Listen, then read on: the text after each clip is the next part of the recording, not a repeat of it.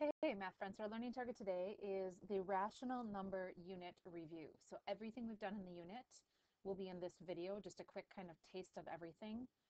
So it'll be a lengthy video because we're covering everything, getting ready for our unit test. So first learning target that we did back in lesson 3.1 was I can identify rational versus irrational. So we learned that rational numbers are anything that can be written in the form of a quotient A over B. And then they say where B can't be equal to 0, but we won't talk about the logistics of that. So I broke it down to you as identify the irrationals first because they tend to be a little easier to identify. So that's icky square roots, so things that are rectangles, and pi. So basically they are icky decimals. So decimals that fill up the entire calculator screen, no pattern, doesn't stop. So I would highly recommend that you go through this list and find the irrationals first, the icky rectangles and pi, the icky decimals, and then everything else by default has to be rational. So the very first thing I would recommend that you do is find the square roots.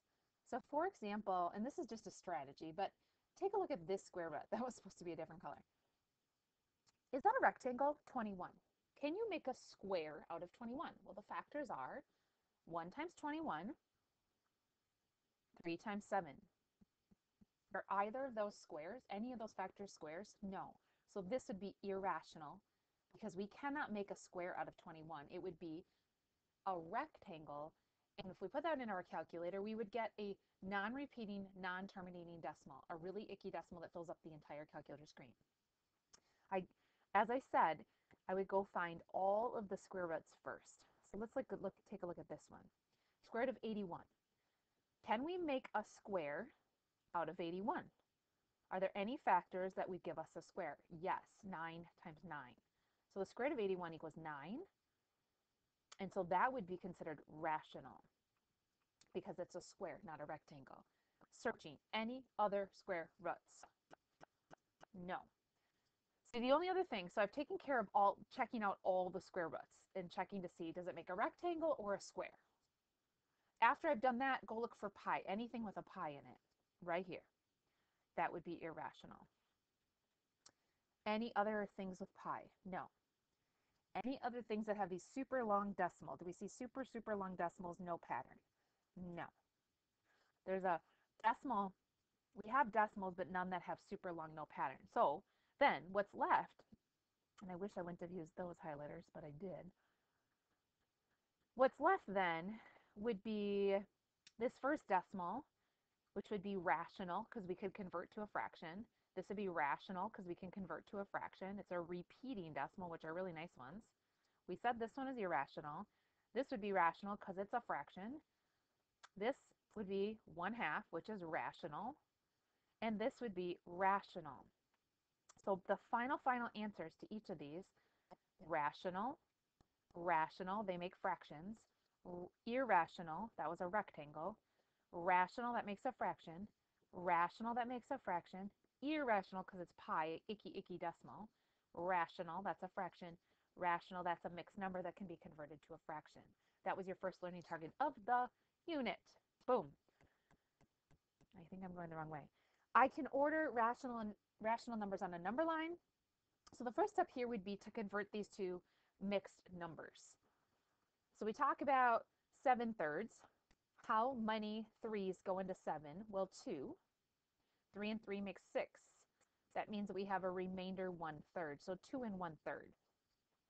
I'll wait to plot those on the number line. I'll call that A to see if there's anything else that's close in proximity. If you need to pause the video right now so you have a chance to write all of those terms down, please do so. All right, next example. It would be negative, and 2 goes into 5 2 times, remainder 1/2. So negative 2 and 1/2. We will call that B. Next one, we'll call that C. It's 0. That's a beauty. The next one, we will call that D. That's just in the integer -2. Ooh, the next one is exciting. That's a triangle problem. That's just division, which is -3. Whoops. We will call that E. And finally, that's a nice decimal for us. We will call that F. So let's start to plot. A, 2 1/3. So A, 2 1/2 sits here. So 2 1/3 would be about right there. A. I probably should have done that in the same color green that was given. B is in red, negative 2 1/2. So negative 2 1/2 would be here, which is B.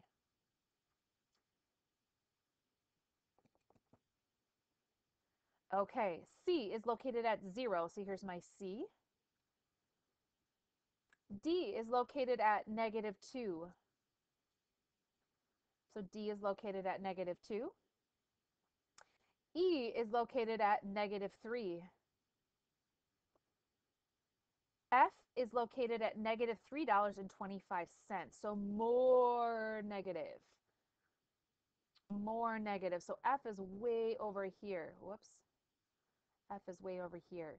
So there's your final order the rational numbers. F is at negative $3.25.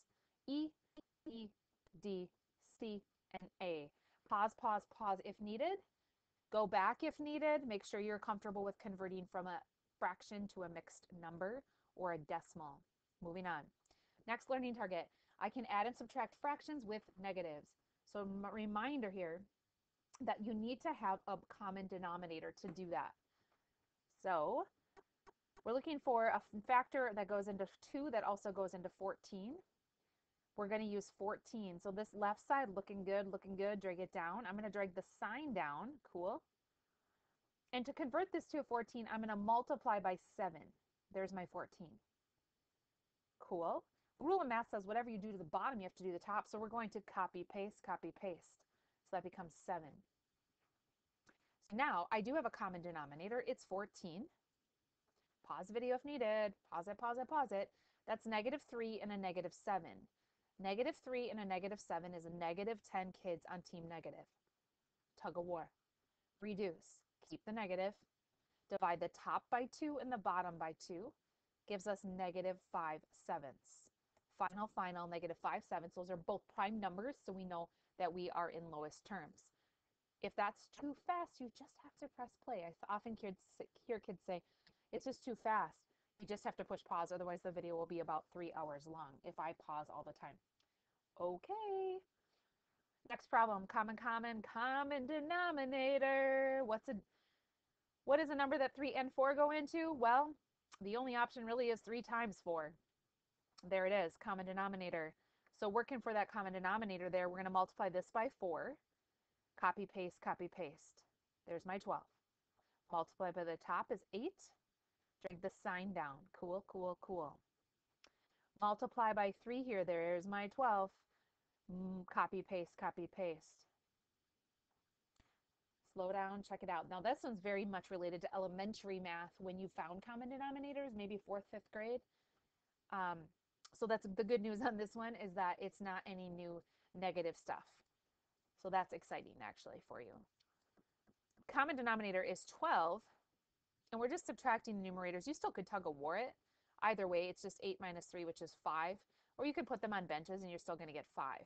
5 is prime, so we're in lowest terms. Final for add, subtract fractions with negatives. Cool.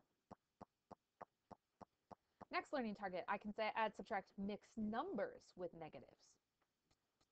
All right, here we go. Reminder, converting. We're going to keep the negative out of the game and reattach it. So this is 18 multiply. What do we do with the numerator? Do you remember? Yep, add. So that's 19/3. Cool. Ooh, we already have a common denominator. That's so exciting. Drag down, drag down, drag down. Drag down, drag down, drag down. Cool. That one's already in fraction form for us. Sweet. Common denominator is 3. Boom. Cool. We're going to tug of war those numerators. Negative 19 plus what? Plus 20. Boom. Who is stronger? Positive.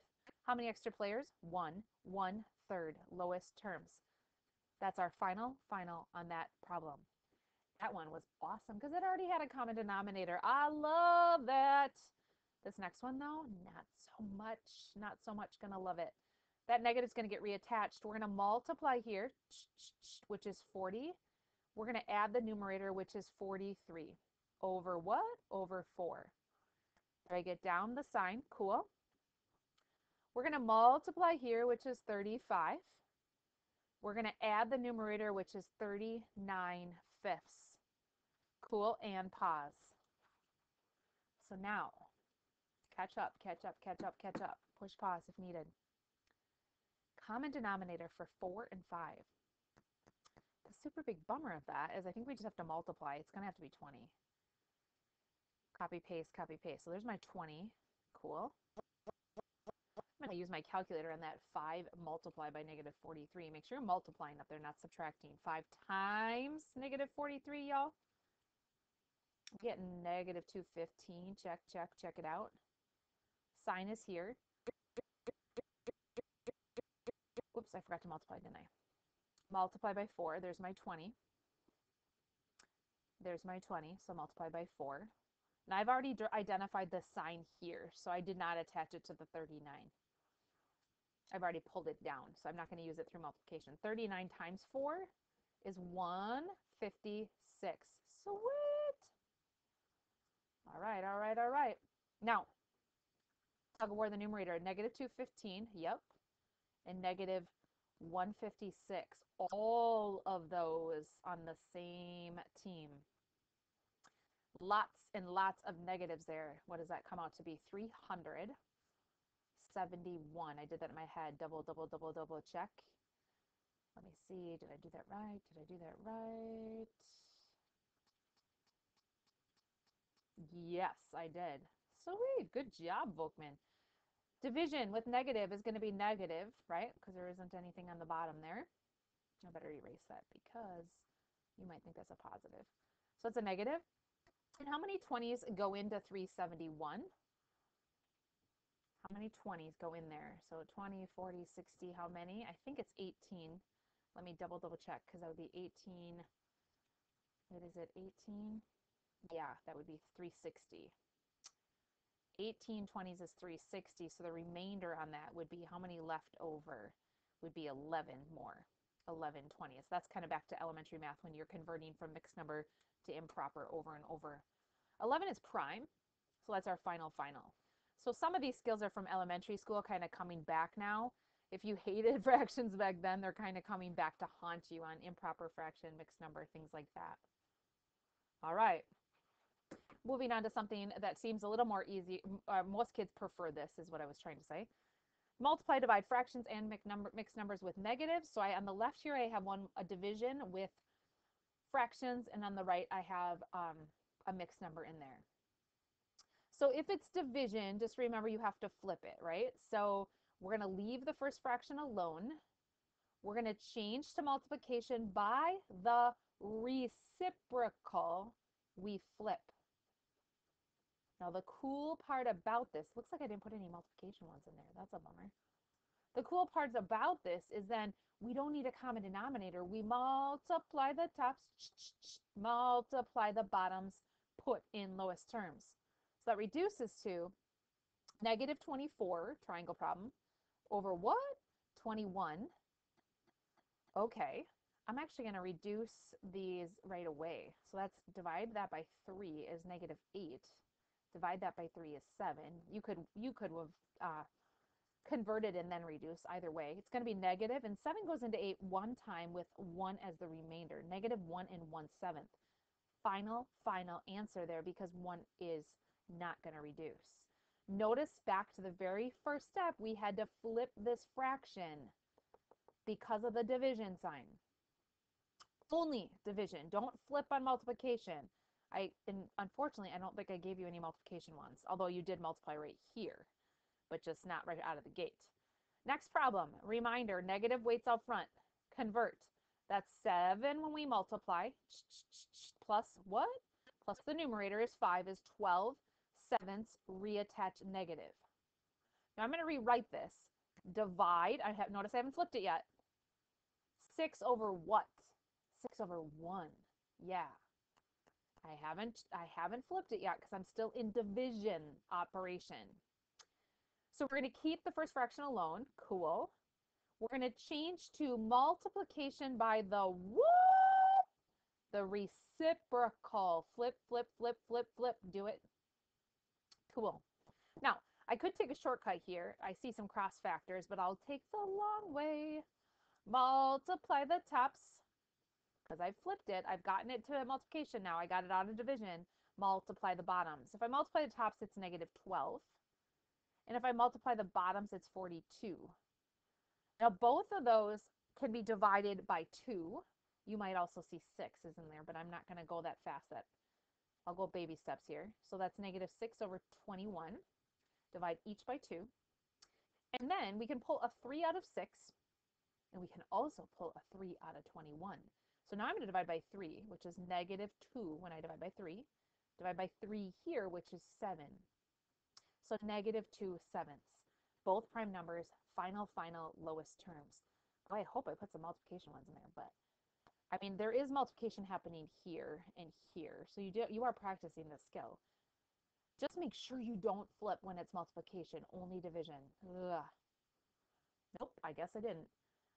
Next learning target, I can evaluate expressions with decimals. I did allow you in this lesson to use your calculator because there's kind of some yucky stuff. So take the letters out, put the numbers in. So it's 5 times x times y over z plus y. Make parentheses, do it, do it, do it, do it. Make parentheses, make parentheses, make parentheses, make parentheses. Aren't I just the best? Oh, is that a no? All right, x is what? Negative 1. Put it in. Notice it's multiply up here. Y is what? Negative 0.8. Put it in, put it in, put it in. Z, what is it? 0.6. Put it in, put it in. Y is what? Put it in, put it in, put it in. Cool. Now, multiply the numerators.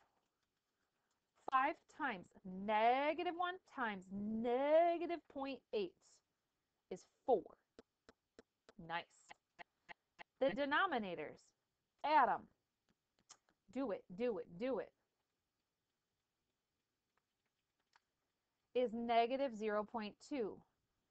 Final then would be 4 divided by negative 0.2 is negative 20. Notice how that got bigger because we're dividing by something so small. We can talk about that in a later part of math, but there it is.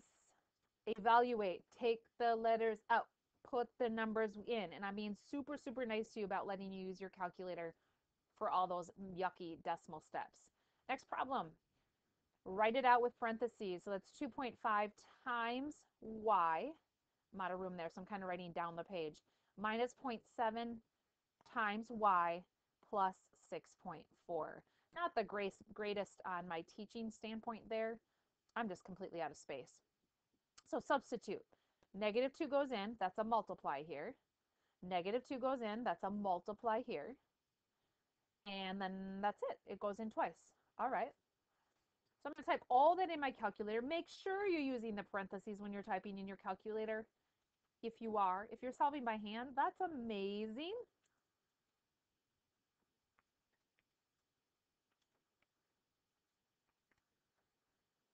My final there is negative 6.2. Now I'm going to verify that that's correct. I'm going to type it in again.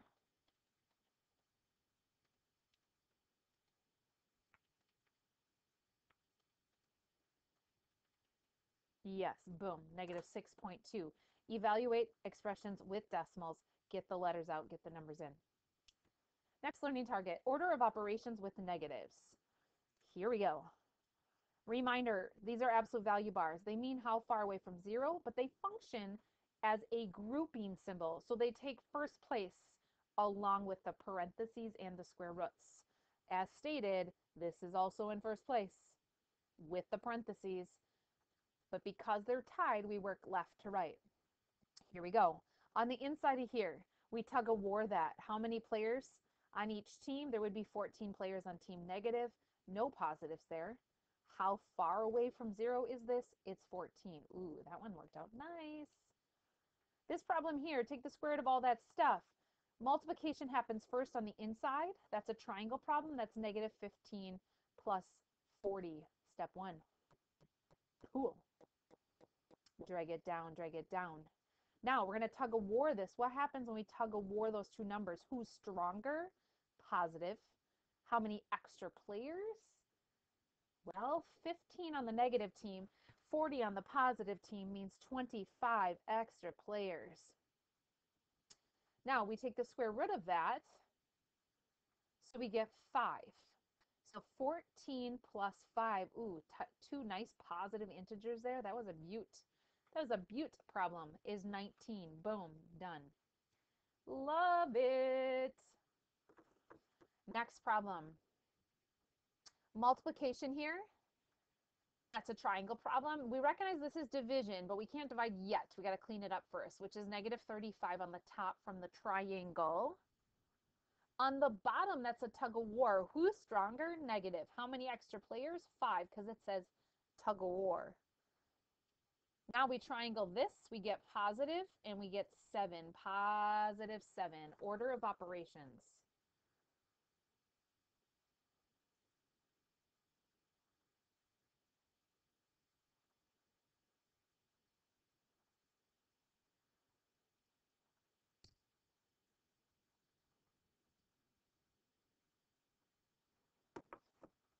All right, here we go.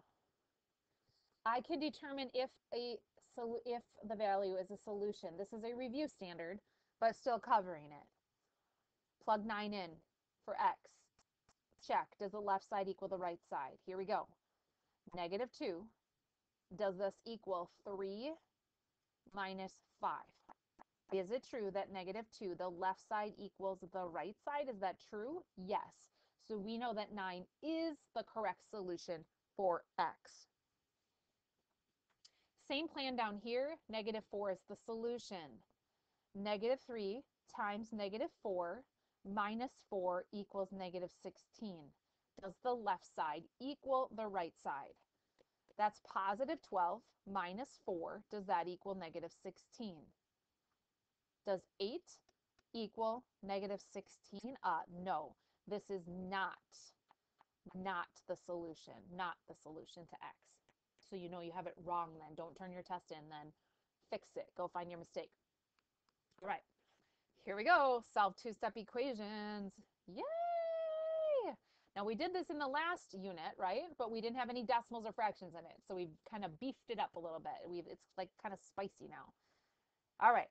Clean the yard, clean the yard. Build house, build fence, clean yard, clean yard. Go opposite on this. We go add, cool, cool, cool.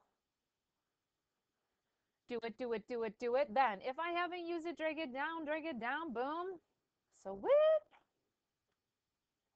And on the right-hand side, I'm going to use my calculator. It's a little secret right now. Negative 30.2 plus 12.08. I really needed some help on that. I could not think about having to borrow and stuff. It's so scary. All right. Our job is to isolate, find the value of m. That's what our goal is, right? When we are using inverse operations, when we build house, build fence, we're trying to isolate the variable. This is division right here. How do we undo? We multiply nice and high, copy, paste, copy, paste. Make sure you're multiplying to both sides. Multiply, multiply. Those cancel. That's exciting. And on the right-hand side, I'm pretty flexible with rounding. We'll say right now, let's go to the nearest hundredth. So the negative is going to be our sign, and it's 97.848. That's what my calculator says right now. It's a terminating decimal.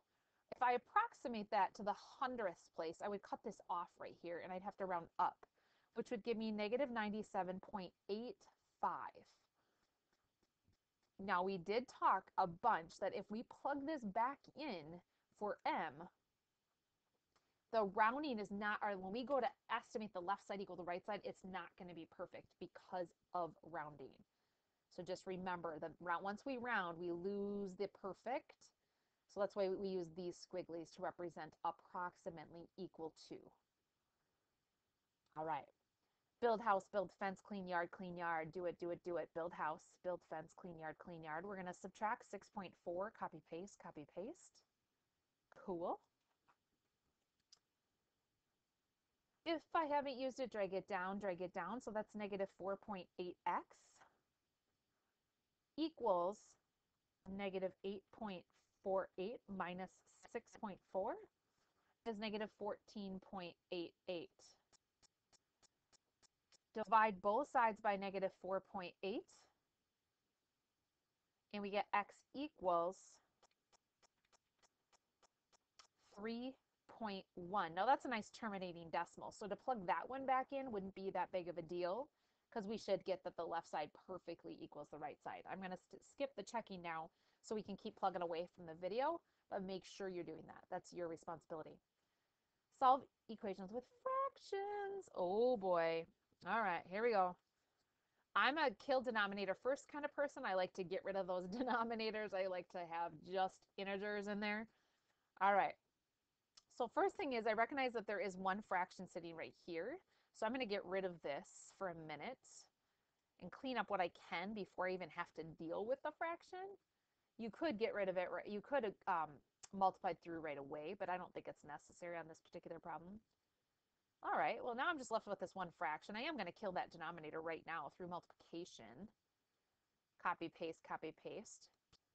Make sure you're multiplying on the left. I ran out of room there, so it might look to you like 4 minus 3, but that's not true. It's multiply. So it's negative 12. This is still in the game here, so we're going to drag it down, drag it down. Ooh, this is a beaut. I like this problem. Divide both sides by 3. Cool. We get h equals what? What does this become? Negative 4. That wasn't bad at all. Plug it in, plug it in. Cool. So plug negative 4 in for h. Double, double, double, double check. You can use your calculator on the check step. Make sure. All right, y'all. Next problem.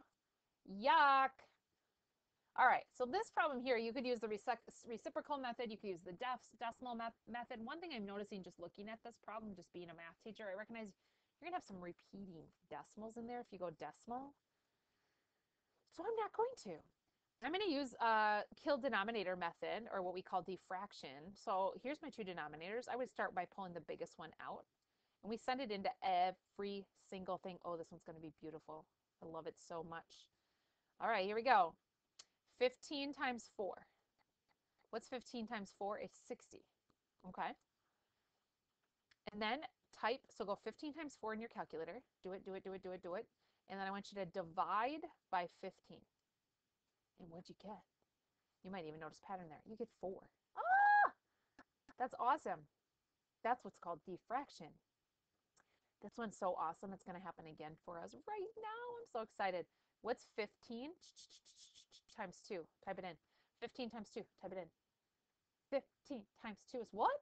It's 30. And then divide by 6. What'd you get? 15 times 2 is 30. 30 divided by 6 is 5. Now, that doesn't always happen. We sometimes still have a fraction left. And then 15 times 5 is 75. Oh my gosh. Thank you.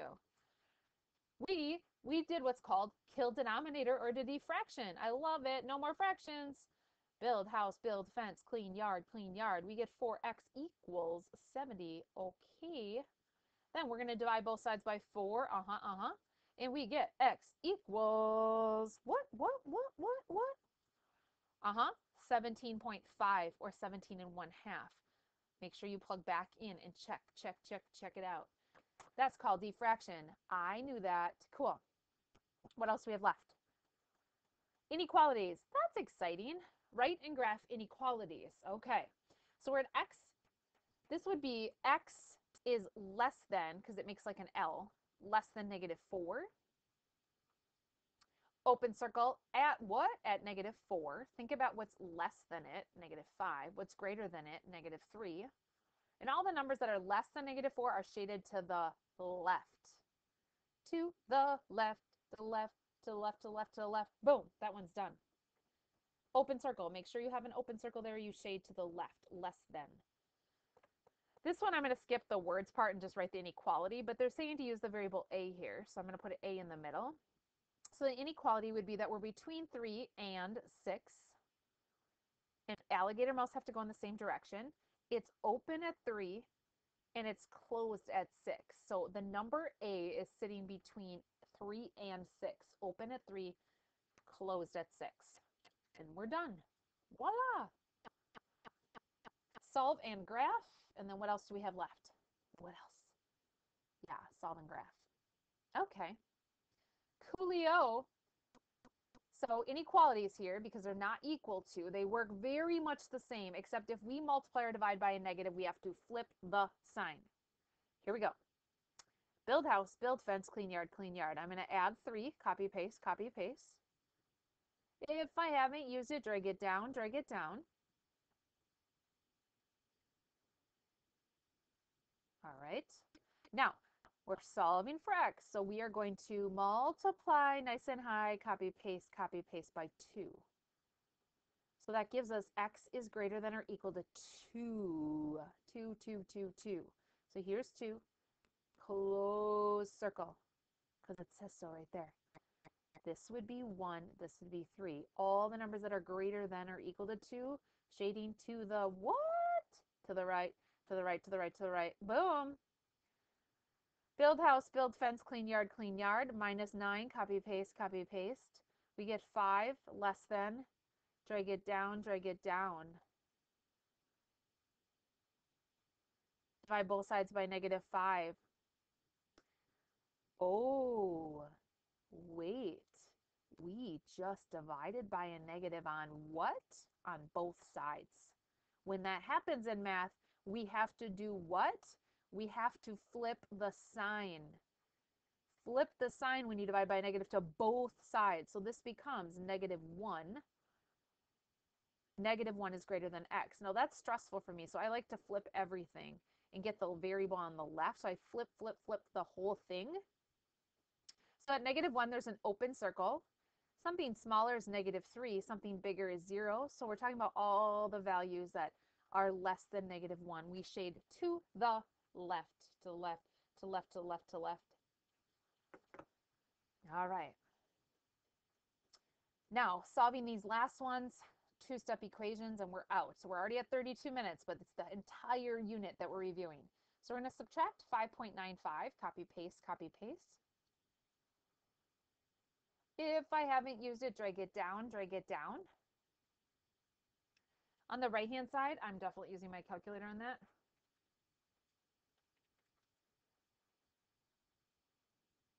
-17.7. All right, next step is to divide by -2.75. Copy, paste, copy, paste. And we just check it out. We just divided by a negative. Right here, right here, right here, right here. See it, see it, see it? When that happens, we flip the sign, but it has to be on both sides that we divide by negative. So it's x equals 6. Oh, that was nice. It doesn't say we have to graph. That's exciting. +6, x less than +6. And the final problem of the day, getting us ready for this unit test on rational numbers, anything that's a fraction, decimal, improper fraction, mixed number, and so on. That's what we're doing. We're solving, we're order of operations, we're adding them. 4 minus 10 is -6. Tug of war that. Tug of war that. Divide both sides by 2. Pause. Did I divide both sides by a negative? No. There's a negative in the problem, but I did not divide both sides by negative. So we get x greater than -3. I believe that we will win.